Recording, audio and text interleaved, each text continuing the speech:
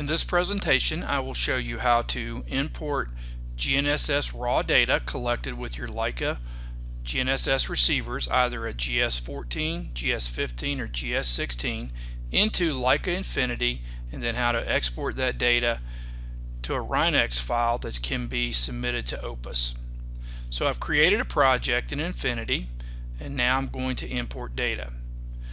We do have the option to import all raw data types, but when you're doing GNSS raw data, you do need to select one of these two options, either GNSS or RINEX or MDB. MDB is our Leica native format.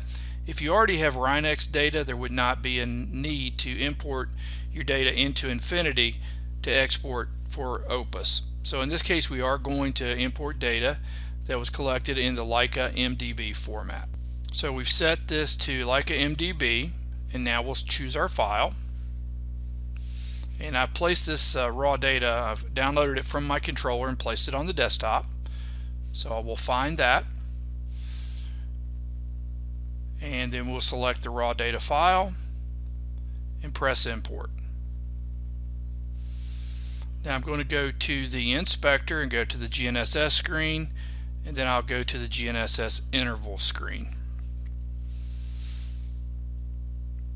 You will notice that there are a couple of different types of data in this file. We had some RTK data, and then we had a point number 2 that we collected with a static or a rapid static observation. I do have my Infinity software set to US survey feet. For Opus, you would need to convert this antenna height to meters, or you could actually read that information from your RINEX file and submit that height, which will be displayed in meters in the RINEX file to Opus. So I will select the point that I want to export for a RINEX file. Then I'll go to export, and you want to make sure that you choose the selection option instead of all.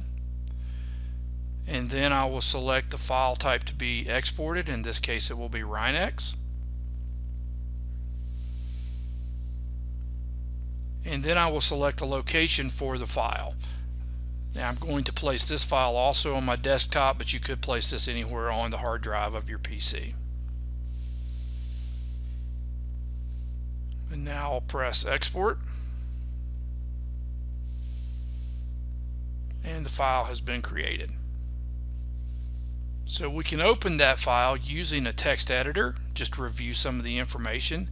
So again, just a normal text editor. This will give us the version of the RINEX file, which is 3.02. It will tell us that it's been exported from Leica Infinity in the version. This is in 2.1. It will also show us the Leica GNSS antenna and the NGS name for that antenna.